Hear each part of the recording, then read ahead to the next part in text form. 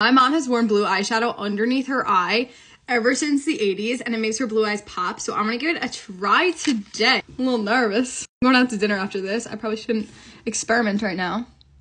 I'm gonna look up maybe. And she goes like this under her eye.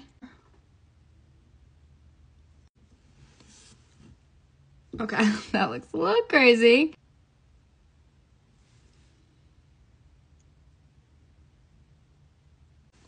How does she make this look good? Eye looks crazy. I'm gonna try and like buff it out a little bit.